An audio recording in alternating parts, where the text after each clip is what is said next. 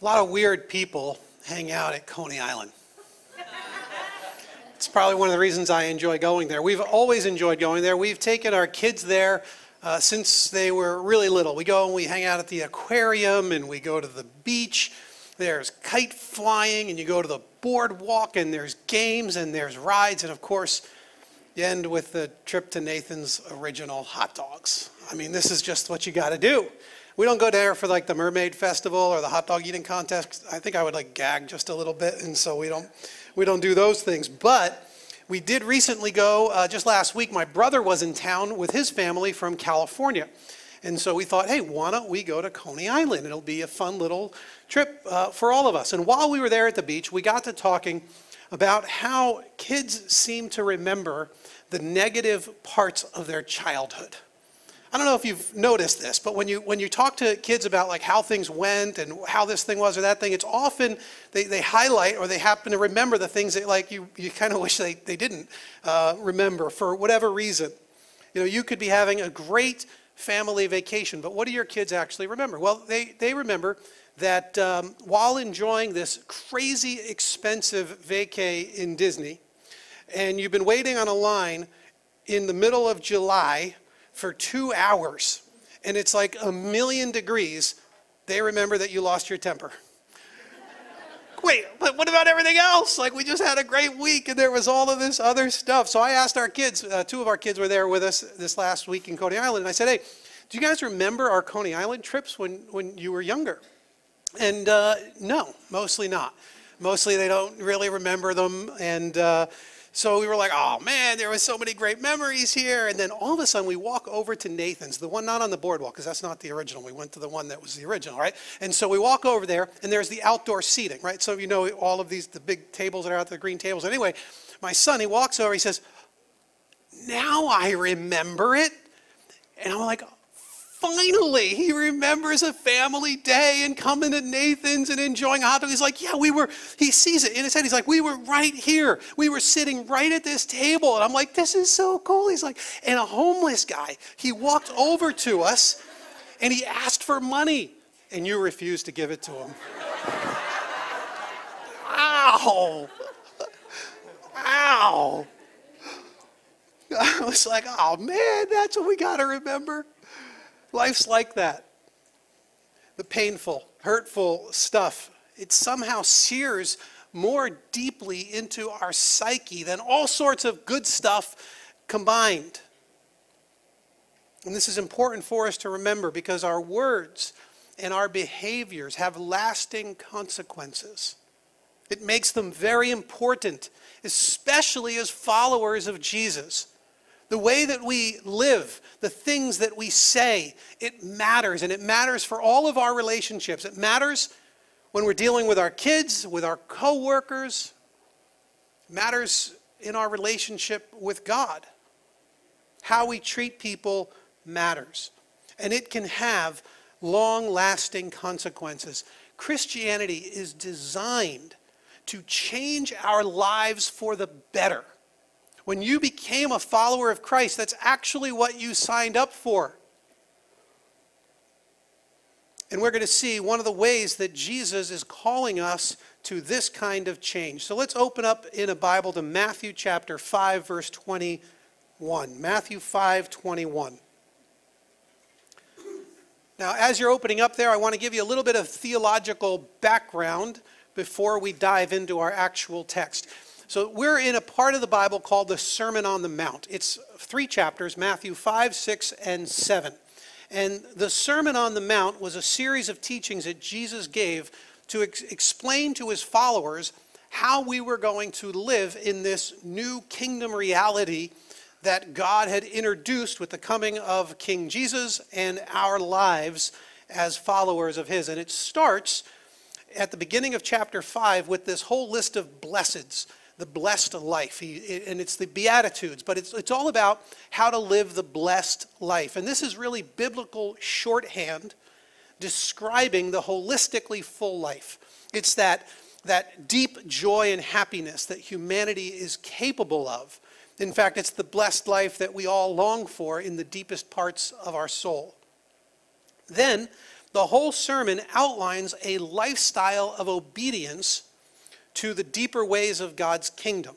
Just a whole lot of ways to live, lifestyle decisions that would make us holy. Now, holiness is another biblical concept that has to do with us being set apart for God and set apart from the world. This is a very important concept because we get set apart from the world by virtue of our virtue, the way that we live. Now, the assumption that underlies the whole sermon is that happiness and holiness are inseparable. Nowadays, especially lots of people, but especially Christians, we pursue God as a means of happiness, obtaining something from Him to alleviate something negative in us. And so we pray for God to fill us with His presence. We pray for His joy. We pray that He would alleviate the ache that we have in our souls. And in a sense, we're looking for a psychological relief from the pressures of the world. We're looking for happiness. Other Christians turn around and they say, wait, that's all hogwash. God isn't interested in your happiness. He's interested in your holiness. A lot of us have heard this growing up. So they say, stop looking for happiness and start obeying God. Stop sinning, stop resisting, stop dawdling, start doing and living righteous lives. Because holiness equals happiness. You see, if you go after one or the other, you're going to miss out on both. But Jesus, He weds these two concepts by starting the Sermon on the Mount with the blessed life, promising it at the end of the Sermon on the Mount, and filling it with the way we ought to live. He weds these two so perfectly. Holiness and happiness are inseparable according to the Bible. And the pursuit of holiness is the pursuit of happiness. And I think this is so important for us to remember. In actuality, the reverse really is a challenging concept too. If you pursue either apart from the other, you'll get neither. If you pursue false holiness without happiness, then you will actually get legalism and harshness. And if you pursue false happiness, usually through the idols of our day, then addictions and emptiness happen. And holiness isn't the result. In either case, you will get neither. But you can have both in increasing measure. Now, one final point by way of background. The Bible doesn't teach that we will find salvation through our good works. And this is a really important concept we have to kind of lock down in our heads.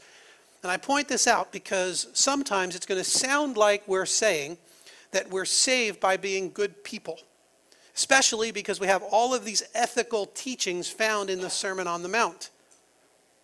But nothing could be further from the truth. It simply isn't the way the Scriptures explain our salvation. And I know that comes as a shock to a lot of people because most of us grow up this way. And I know that some 20 or 25% of you who are sitting here today still think that if you are a good enough person, you will get to heaven. It just isn't what the Bible teaches. And it's not what Jesus came to show us. Salvation is ours through the work of Christ and our trust in Him. It is a free gift. Our behavior is a result of that free gift. Our holiness comes as a fulfillment of an experience of our salvation. It's the fullness of our salvation and is incredibly important as that concept. Now we are ready to jump into our text for the day and see one of the ways that Jesus wants to make a difference in our hearts. So verse 21, you have heard that it was said to the people long ago, you shall not murder, and anyone who murders will be subject to judgment. But I tell you that anyone who is angry with a brother or sister will be subject to judgment. Again, anyone who says to a brother or sister, raka, which is just an insult that means like empty head, is answerable to the court. And anyone who says, you fool, will be in danger of the fire of hell. You have heard, he caught that phrase, right? You have heard, but I tell you. 6 times in this section, Jesus is going to say that.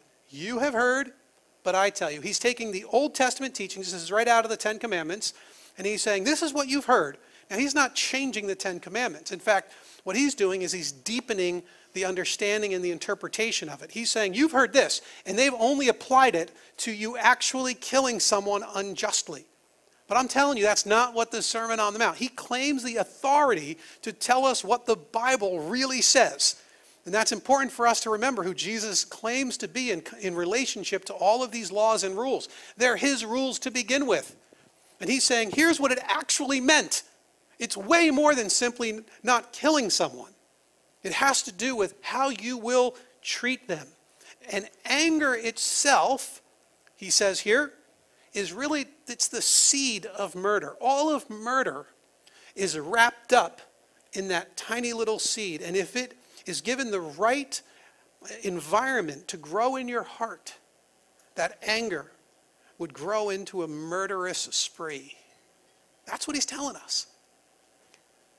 How many of us now can look at this and say, wow, that's a massive extension of this idea of one of these key commandments.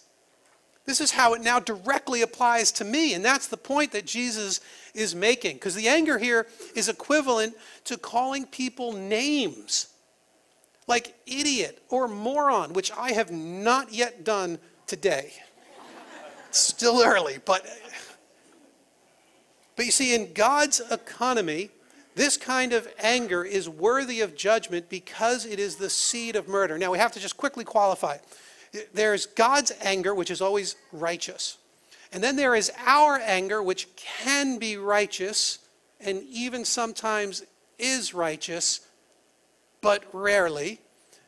And then there's our unrighteous anger, which is what we're talking about. So the vast majority of anger in this world and in your life is actually what we're talking about today. There is a little bit of your own righteous anger that we're not talking about here this morning. We've talked about that at other times. And then there's God's righteous anger, which we're not talking about either. We're talking about our unjust anger. And the commandment not to murder in the Old Testament wasn't simply about killing someone. It was about how we treat them, because the positive is stated in the negative command. That's how all of these commandments work. And that means as followers of Christ, we actually have murderous tendencies in our hearts, which brings it to a whole new level of application for us. Because if you've been angry like this, or you've called people names, or you've been resentful and petty, and you have killed their reputation, or you have killed their hopes and dreams, and you have murdered their image of themselves with your words and with our behavior, then we have done the very thing that Jesus is talking about, and we are deserving of God's wrath. Whether it be for murder, we're judged, or whether it be for unjust anger. And judgment is filled, this few little verses here, and judgment is hit 3 or 4 different ways, different times. It's a huge part of this passage. It even ends with that little phrase, the fire of hell, it's an interesting little phrase. It points to the valley of Hinnom, which is just south of Jerusalem. And it was a valley that the really horrific ancient kings of Israel, they used to worship the false gods down in that valley, even offering up their children as sacrifices. And then it became a place where they would dump like the dead bodies that nobody would want or claim.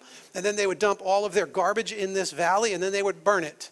And so the smoke from all of this disgusting part of humanity it wafted up, and it became a symbol of God's eternal judgment on sin.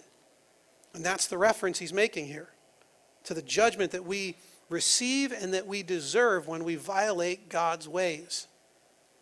Now you might be saying, well, that's really bad news. I should definitely avoid anger. In fact, what I'm going to do is I'm going to suppress my anger. But suppressing anger isn't enough. That's actually what he's talking about here. It's like saying, I really want to murder someone, but I'm not going to. Okay, that's good. Yeah, don't. But that's the point here. He's saying, no, it's not about just you not doing it. It's about the seed that exists in your heart. You can't simply suppress it and think that you are free of this kind of judgment or the behavior is honoring to God. It isn't. Because yet you suppress it, the seed of anger is still there. By the way, you can't really suppress it. You think you're suppressing it. You're not suppressing it nearly as good as you think you are. It still leaks out. It still bleeds. There's many a time where we're like, oh, yeah, I'm going to try to hide it. And other people are like, you ain't hiding nothing from us. We totally see it. Maybe some of you are really, really good at it. But most of us, it kind of leaks out. So you can't really suppress it. But what you can do is you can displace it. You can jostle it out of your soul. How? Look at verse 23. Therefore, if you are offering your gift at the altar and there remember that your brother or sister has something against you, leave your gift there in front of the altar. First go and be reconciled to them, then come and offer your gift. So how do we displace it? Well, this is a really interesting section because Jesus has just switched the storyline on us. At first, he was talking about our anger. Now he switched it, so he's talking about the anger that other people have toward us when we deserve it. We've screwed up, we've done something wrong, and now they're angry at us. And it's kind of an interesting thing as to why Jesus would do this. And I think maybe there's something in here where he's saying, listen, it's not just your own anger you need to worry about. You need to think about the anger that you are causing in others.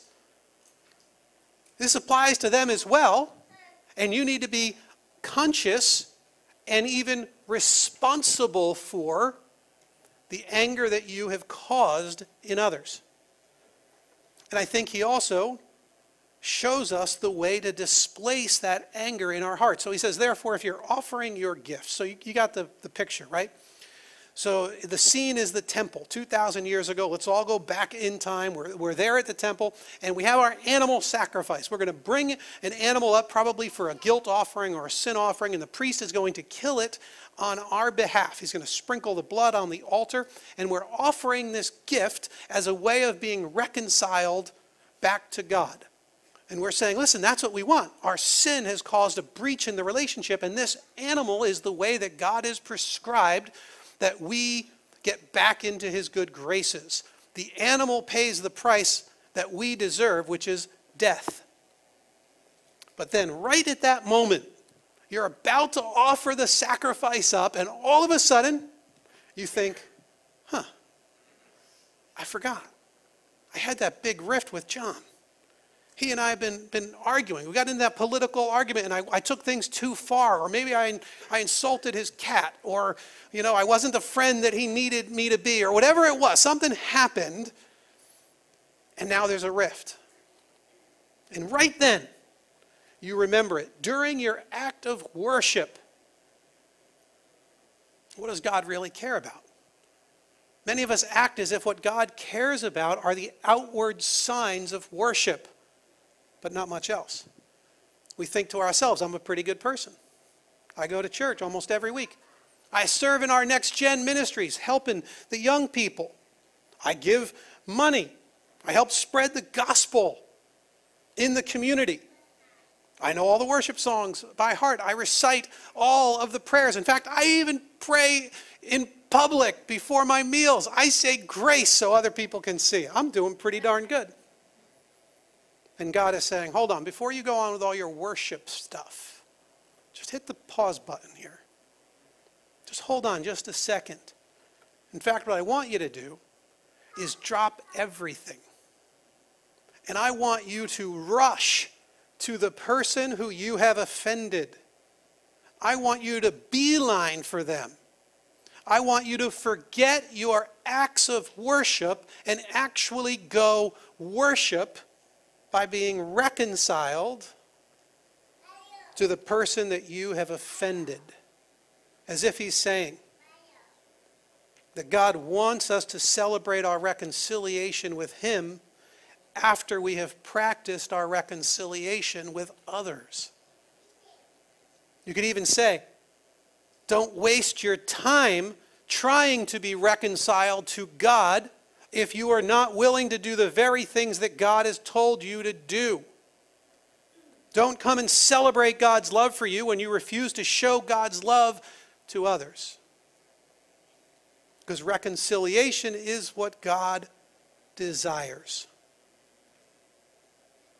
Reconciliation can displace our anger. to spiritual discipline, and the two don't do well in the same soul. We end up substituting obedience in ceremonies for obedience in behavior, rituals rather than right living. And God wants to displace our anger by seeking reconciliation.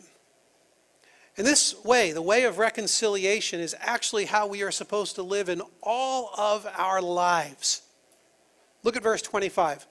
He says, "Settle matters quickly with your adversary who is taking you to court, and do it while you are still together on the way, or your adversary may hand you over to the judge, and the judge may hand you over to the officer, and you may be thrown into prison. Truly I tell you, you will not get out until you have paid the last penny."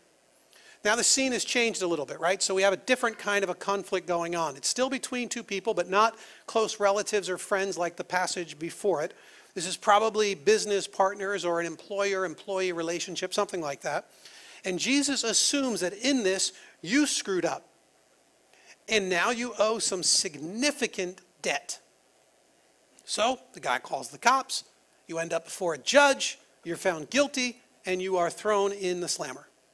Now, in a situation like this, Jesus is saying, you need to act as quickly as you can to reconcile. And you need to make it personal. You need to make it relational.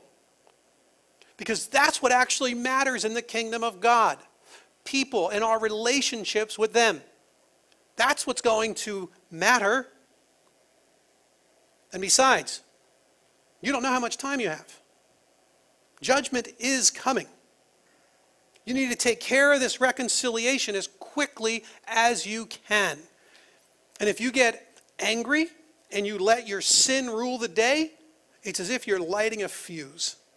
You light that fuse and you're actually not really sure where it's going to lead. But you can rest assured it is going to blow up in your face. So you need to deal with it while it is still manageable and while you still have time. So get on it. Be quick. Be compassionate with humility, because that's how followers of Christ deal with conflicts. No bravado and no machismo, no ego. Because what happens next might very well be out of your control. And that's what happens when we give vent to our unjust anger rather than seeking reconciliation.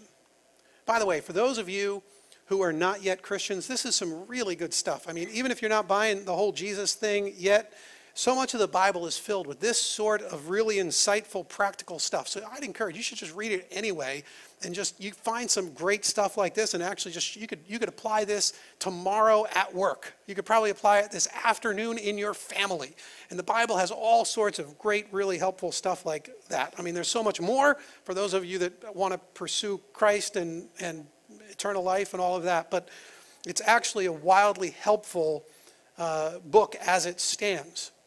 Now, there's this last little phrase, paid the last penny. You can't get out until you pay the last penny. And I'm reading that and I think to myself, well, how is that even possible? So all right, so I'm going to read just a little bit more into this text than maybe is warranted by what Jesus was trying to say. But it did remind me of another great truth in the Bible. So you're back in that day. You can't pay your debt, okay? So the judge sends you to debtor's prison until you pay the last penny. You see the problem here, right? How do you earn any money? It's a catch-22. You're in prison. You can't actually earn any money to pay the debt. What do? You're stuck unless what? Unless someone pays it for you. Unless your family or a friend comes along and decides to bear the burden of your debt to make sure you can get out. It'd be the only way. And if we owe our debt to God, which is the way the scriptures paint it, and if God is the judge and the offended party, and he is rightly angry with our sin, then we're going to be thrown into debtor's prison. And we will not get out until we have paid the last penny. But of course, The price is simply too high. The scriptures tell us we cannot earn enough to pay our debt. So what do we need? We need our family. We need our friends. We need Jesus to pay the debt that we could not pay. No other human can pay it for you. It has to come from the very divine presence of Jesus. And this reminds us that we will never actually follow all of these commands perfectly in this life, that we are continually being transformed into them. But God's wrath, his anger, was satisfied at the cross for all of us who pursue faith and life in Christ. And Jesus wants us to deal with this murder in our hearts. He wants that seed of murder. He wants anger dealt with. And how do you do that? Well, you start by trusting that Jesus will actually pay our debt. And we have to remember, when Jesus was wrongly accused, he didn't defend himself. When he was on the cross being crucified for no crime, he said, "Father, forgive them." That's how he handled his confrontations. "Father, forgive them." He gave up the riches of heaven to pay our debt. He didn't have to leave his offering at the temple because he was offering himself as the way that we would experience our reconciliation with God. That's why he's called the mediator. He's the one who stands between us and God, and he reconciles us to God. And so if you're not a follower of Christ this morning, then I'd encourage you, don't delay. I mean, you don't know when you're going to stand before the judge. Why wait until that moment and try to make it right? It's too late. Why not make things right with God now? Admit that you're wrong, that admit your sin, admit your inability to save yourself, and then turn to Jesus, who wants to reconcile you with God. Trust in him. Trust in his work on the cross and have eternal life. And then that reconciliation that we experience between us and God, that reconciliation is the fuel that we need to be reconciled with people in this world. If Jesus did it, and if he did it for us, then why can't we do it for others? That's what he tells us. You've already received this. Now give it. So before we lash out with our words, spoken or typed, before we call someone names to disrespect them, before we murder their reputation, before we let unjust anger spread in our heart, before we light that fuse that ends up blowing up in our face, let's pursue reconciliation as quickly as we can. You might ask, you want to know what to do next? What relationship is in tatters right now? You want to know what to do this week? Where do you seethe and bubble over with insults and anger and resentment? You know, something's popping into your head right now. Maybe you're already making a list. That's great. The Spirit is revealing the very areas that you need to focus on. The very areas where you can practice reconciliation. Who's angry with you? What grudge have you decided to hold on to? And what can you do to make it right? What apologies can you offer? What olive branch? What forgiveness needs to be granted? See, there's a reconciliation that makes a difference. And as you seek reconciliation, you will increasingly displace the anger in your hearts. That's the difference that reconciliation makes, because that's the difference that Jesus makes. I'm going to ask the band to come up. They're going to lead us in a couple of songs as we prepare our hearts to come to the Lord's table. But as they do that, I'm going to ask that you guys would stand as I offer up a prayer that God would make this more powerfully felt in our lives.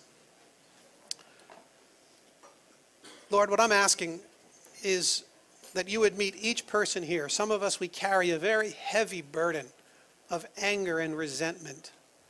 Some of it things that people have done to us, and we've just been angry and holding on to that anger, and other times it's stuff that we've done, and we're pointing fingers, but we know that we're to blame. And Lord, it doesn't matter from which side we look at this thing. You're telling us to deal with our unjust anger. And Lord, you've given us the greatest resource. You've given us the cross. That's what we want, Father. Just encourage us in your love and in your mercy and in your forgiveness, and the fact that you want us reconciled with you and with others. And I pray, Lord, if anybody is here this morning who's wondering about their next step with you, they don't know that if they have reconciliation, Lord, I pray that you would just encourage them to continue to seek you out. Talk with someone here today, Lord, so that they might come to know and to love you more fully and completely. We pray it in Christ's name. Amen.